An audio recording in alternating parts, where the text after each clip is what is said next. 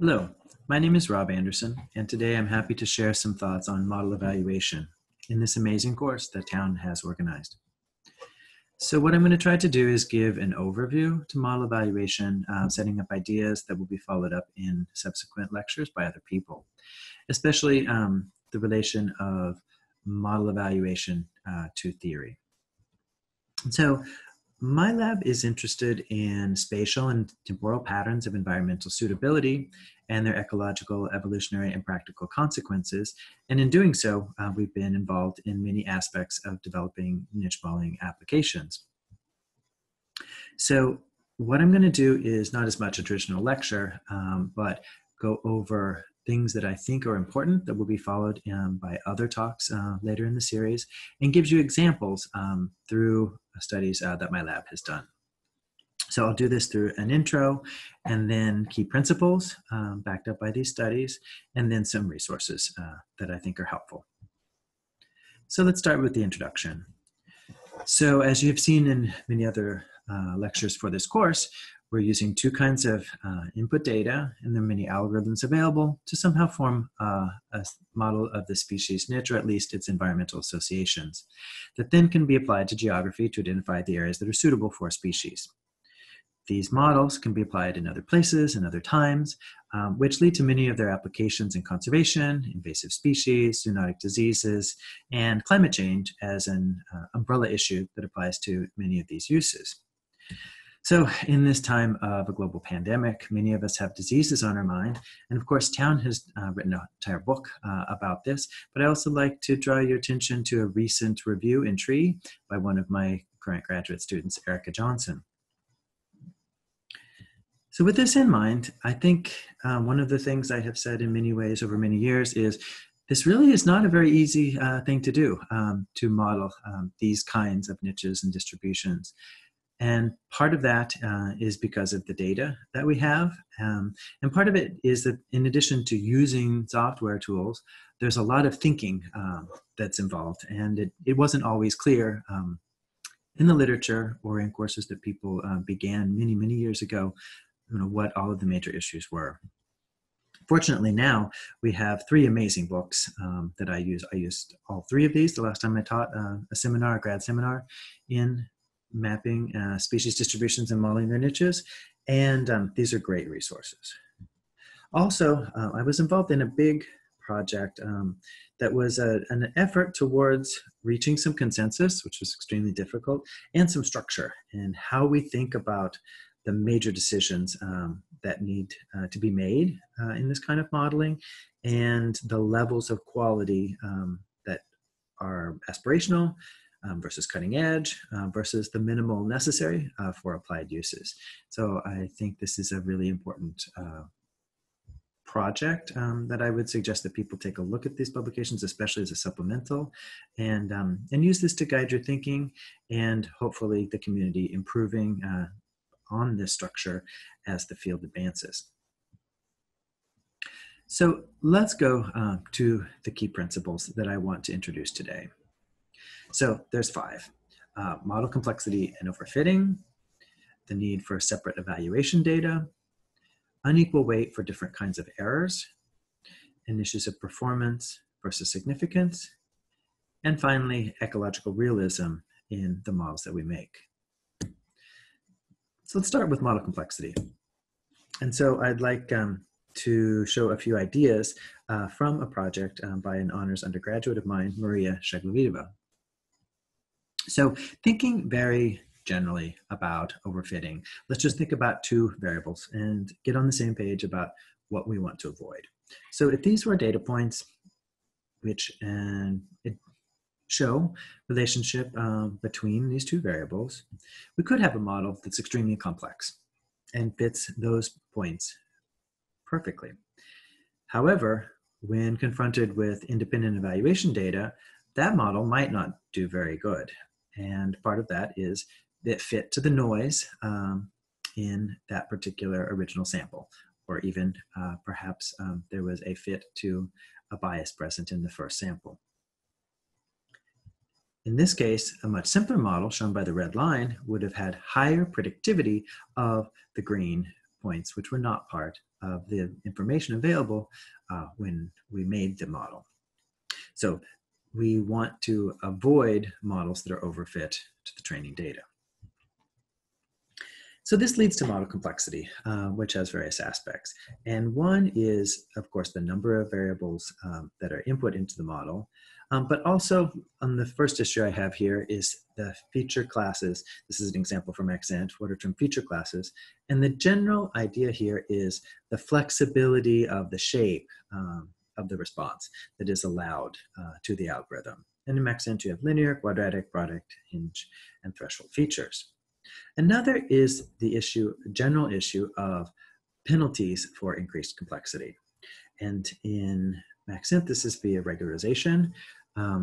Most people using Maxent, including our lab now, are generally varying a multiplier, which is applied to all of the particular individual beta coefficients for different feature classes. And sometimes people need to be more careful in how they report what they're working on when they vary the regularization multiplier. And this controls the strength of a penalty for additional parameters and for higher weights of those parameters. So the stronger the penalty, then you have the tendency for simpler and simpler models. And what is really important here is that analogs exist for this kind of penalty in almost every other technique. And this is something that I think was the most important take-home I had as I was using the Guisan et al. Book in my most recent grad class, that issues of model tuning were covered over and over again. And the vocabulary used for particular techniques varies, but it's essentially the same kind of a process in order to determine trade-offs between complexity and generality. So let's move to the idea of separate evaluation data. And this is a paper that came out by Alex Radosavljevic, who was a master's student in my lab. So it used to be that we often made random partitions of our data, and over the past 20 odd years, you know, we, in the general I and many others have realized that many of the things we used to do were really not very good. And this is one of the things we've realized. So here we have a fourth of the localities in black, which were withheld for evaluating the model, and they were randomly chosen out of the overall pool, and the rest of the localities in white were used to make the model. However, random partitions generally overestimate evaluation statistics, and they cannot detect any overfitting to sampling bias, which is preserved in both of the data sets. So in order to get data that are more independent, there are some things you can do. And this is probably one of the largest problems with the kind of data that we use, that we're never really going to have a truly independent data set. But one thing we can do is we can divide our records in space. And so one example is a geographically partitioned data set into 4 groups, k equals 4 for k-fold cross-validation. And what Alex did here is divide things into bins of approximately equal sample sizes of localities. So withholding the bin on the left and making the model with the other 3, and then doing this 3 more times. And another issue is, for most of the models that people are making, where do you take your background or pseudo-absence sample? So in the middle case here, under geographically structured partitions, we are taking occurrence records from the right-hand side, the 3/4 of the study region on the right, but not on the left. And if we also take background information from there, as indicated in the middle one, we're really leading to a false negative signal, that by providing background data, we say, oh, this is available to the species. Let's see if it inhabits any of those areas. But we're artifactually removing the positive records. So that's not fair. That's going to bias our model. So what is more appropriate is to mask out the region corresponding to the withheld occurrence records, which is what is shown in the bottom panel. And so the take-home message of this study, as far as results, is shown here, and in this case with emission rate, that overfitting decreases with higher regularization rates. So high omission indicates overfitting. This is omission on test data, and that decreases dramatically as you increase the penalty for complexity. Here are some examples with very, very low levels of regularization. We had a really tight model around occurrence localities in some Piedmont areas that are especially heavily sampled. And then when we had very high levels of protection, the overall prediction was extremely blurry and not providing as much discrimination as was optimal. And the best models we got, according to various criteria, were at this intermediate level, in this case, twice the default setting of the strength of regularization. And this matched quite a lot of what we knew about the ecological association of the species with various climatic factors. So let's move on now to the third major point, which is unequal weight for different kinds of errors. And the paper where I first was involved in pointing out these kinds of issues was actually from my dissertation and postdoc era. So you'll hear very soon quite a bit more about several measures of performance in Town's talk. However, what I wanted to set up here is just a little bit of really basic information to make other points. So an emission rate is also called the false negative rate, and this is 1 minus sensitivity if that is the terminology that you're used to using. So this error rate is the proportion of localities falling outside the prediction. So we would like this error rate to be low. The other principal error rate is what has been termed a commission error rate, which is also termed false positive rate, or 1 minus specificity. And this is the proportion of absence or background localities falling inside the prediction. And we want this to be low. However, the problems comes when we don't actually have absence localities, but we have a background sample. So this background sample includes many pixels that probably really are within the areas that are suitable for our species. We just don't have enough biological sampling to show that. So we don't have enough positive records, but also the whole idea of background samples is that we're including information from the whole region, not only the areas that are unsuitable or absent, but also those that are present. So this does not provide an unbiased estimate of true commission. It's artifactually inflated in these cases. And so this creates problems. So we need to be careful not to penalize a model that predicts suitable places without any records. And this problem continues because many measures of performance reflect a combination of both omission and commission errors. And the most commonly used one, of course, is AUC, the area under the curve of the receiver operating characteristic plot. And this reflects overall discriminatory ability of the model, taking into account both omission and commission. And we want a high value for this. However, because it includes elements of both of those issues, whenever we are calculating commission based on background or pseudo-absence information, we have the problem that this AUC itself is also biased. So we need here to be careful not to penalize a model that predicts suitable places without any records.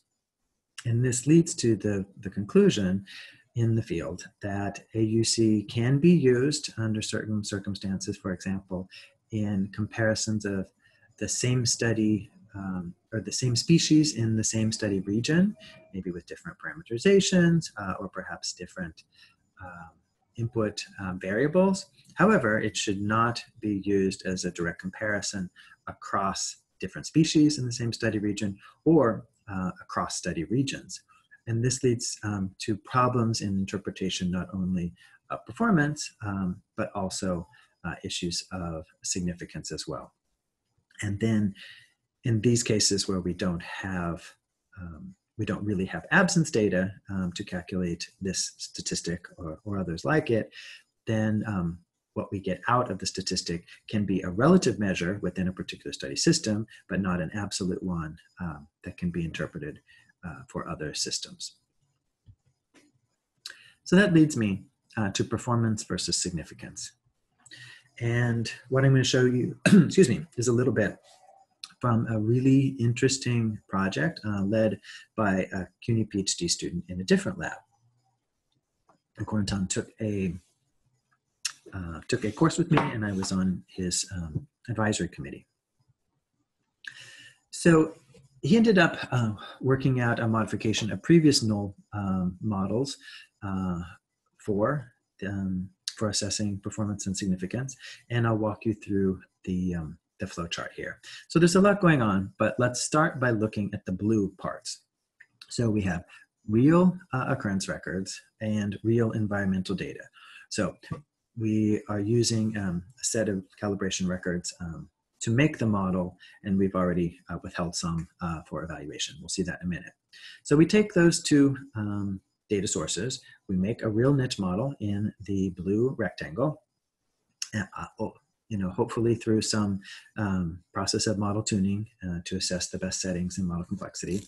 And then we assess measures of performance like emission rate or AUC based on the real withheld occurrence records, okay?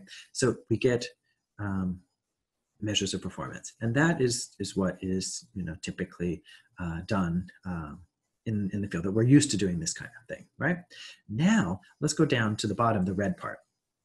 So we're going to do something very, very similar, except instead of real calibration occurrences, we're going to calibrate the model using random occurrences from exactly the same study region.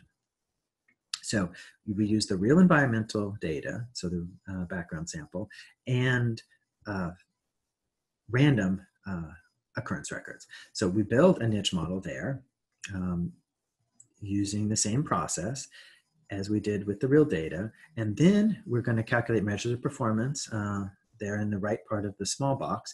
And we're using that, in order to do that, we use the real withheld evaluation occurrences, the same ones that we use to evaluate the real model. So the model down at the bottom, we take that measure of performance and we start to accumulate those. And we do this process at the bottom many, many times, 100 times, 1,000 times, some very large number.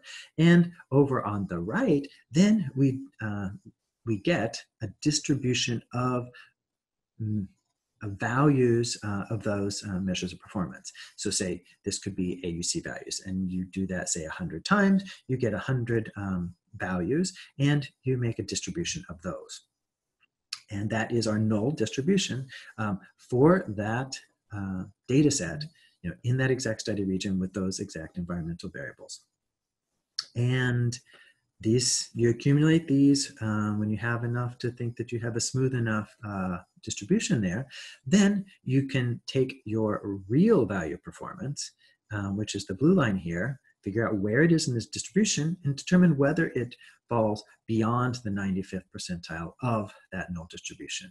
And in this case, we are only looking at one tail because we're only interested in things that are better than random. We're not interested in things that are worse than random. So some of the results of that study with the monk parakeet, for example, here with AUC, almost all of the real models, which are indicated by the black circle, ended up being significantly better than random. And these are various different study regions used for the testing. However, for emission rate, very few of them ended up being significant. And it was a rather humbling experience because we compared with the test that we used in my dissertation, which it turns out violates assumptions that we weren't even thinking about back in the time. But now we can assess emission rate via these null model approaches. Now let's move on to the last point, ecological realism. And here, this is a project that two students of mine worked on with a postdoc who was in my lab. So, question, can we really ask correlative techniques to identify environmental drivers? Well, probably not. And I do hope that we can use them to at least generate hypotheses of drivers that could be, at least in theory, tested with experiments. And in some cases, for example, with plants and with insects, where you can do common garden experiments, we really can test for these drivers that are identified through niche models. However, even though we can't do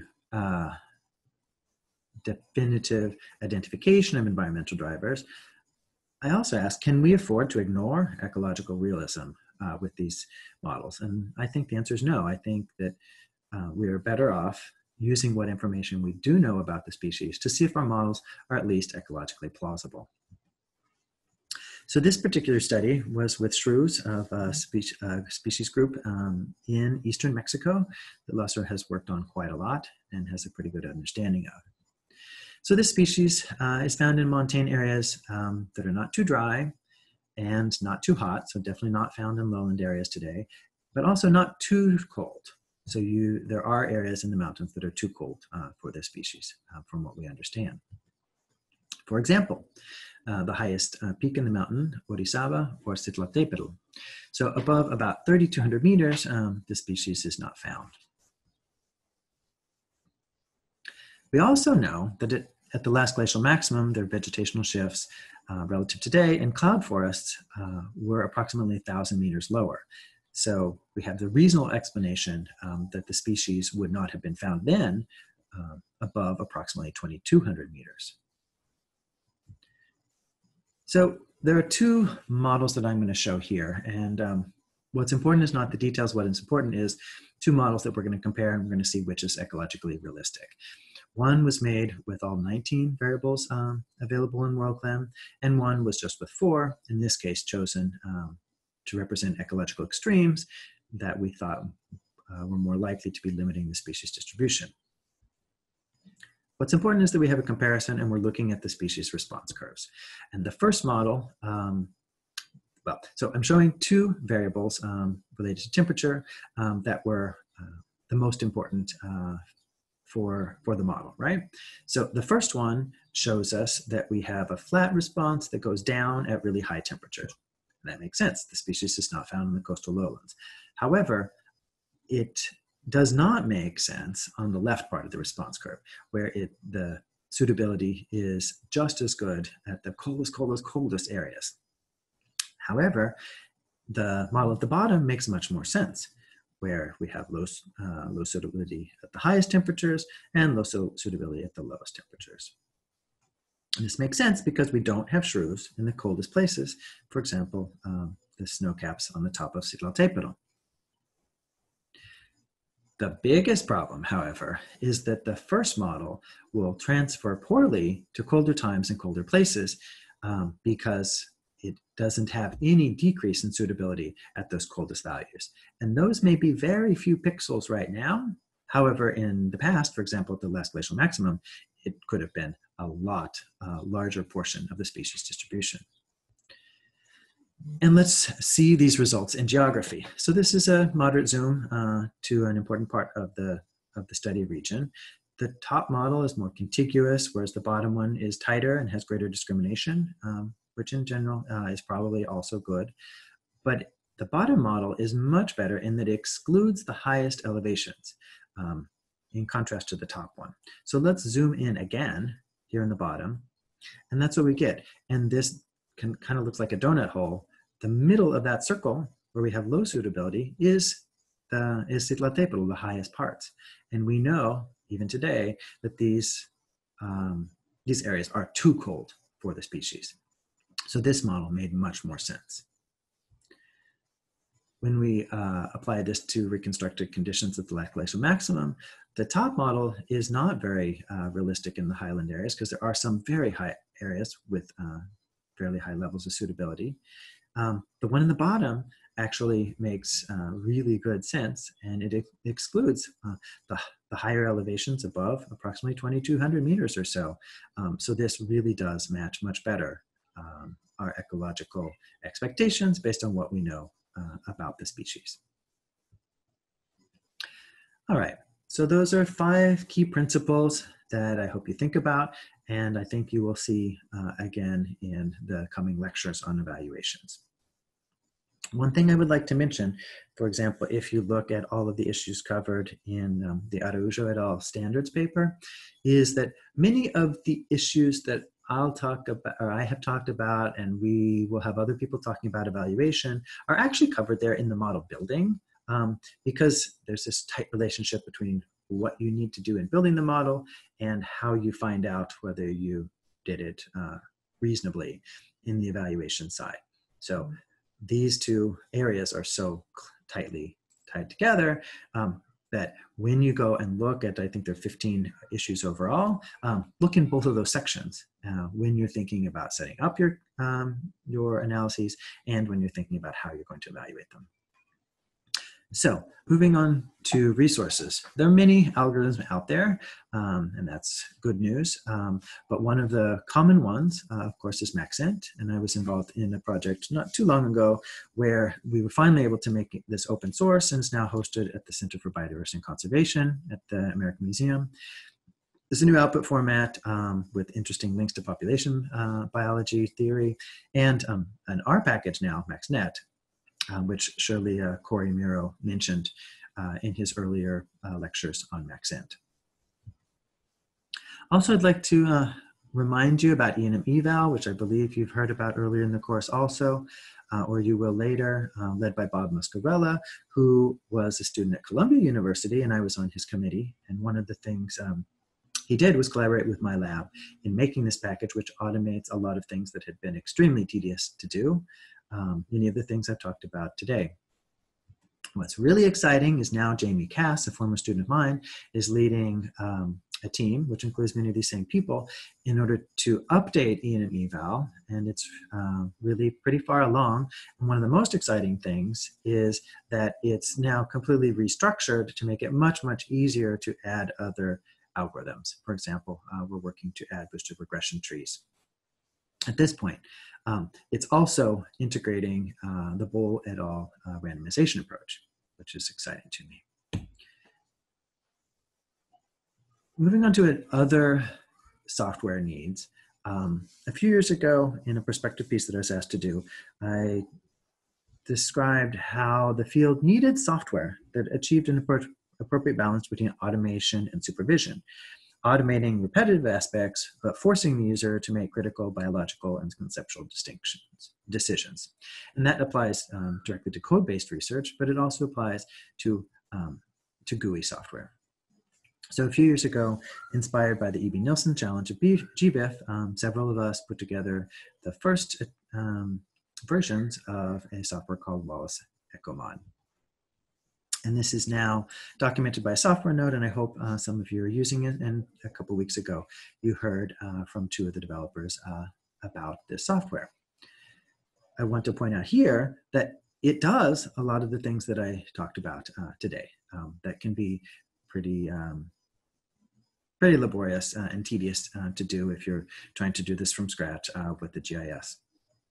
One of this is spatial partitioning, including the masking out of areas that correspond to the withheld bin, which used to be a real pain.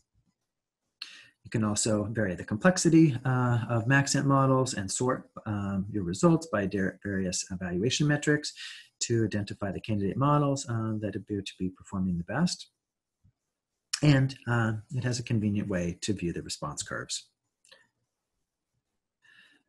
So the first full release of Wallace is out with several small extensions and bug fixes. Under ongoing NSF funding, we're working with external partners to add new modules, and part of this has included re-engineering the software to make it much easier to add new modules. And so that's been a really interesting and exciting process. I'd like to thank all of the external partners that we've worked with so far. We also are involved in an ongoing NASA project led by Mary Blair at the American Museum to develop new packages, new R packages related to post-processing model output. And this will add them to Wallace and interface with Biomodelos, which is a really wonderful program being developed by the Instituto Humboldt in Colombia. And it's especially geared at engaging taxonomic experts to vet and critique the input data for various species, and then critique and then certify the models that come out at the end, certifying them in the sense that they're plausible given what the expert knows about that species. And my lab is using all of these resources for a project on Sky Island biogeography in eastern Mexico, where we're studying issues related to climate and land use change, phylogeography, and mammal, parasite, and pathogen communities with 3 Mexican collaborators and at this point 4 of my students. So hopefully we'll be able to show some of the results of this project in other series or other courses that town organizes. So I'd like to thank you guys for your time. I hope this is going to prove useful, and for town for organizing this amazing set of lectures, far beyond what I ever would have imagined until you put it together. So enjoy the rest of the course, and I look forward to meeting many of you in the future.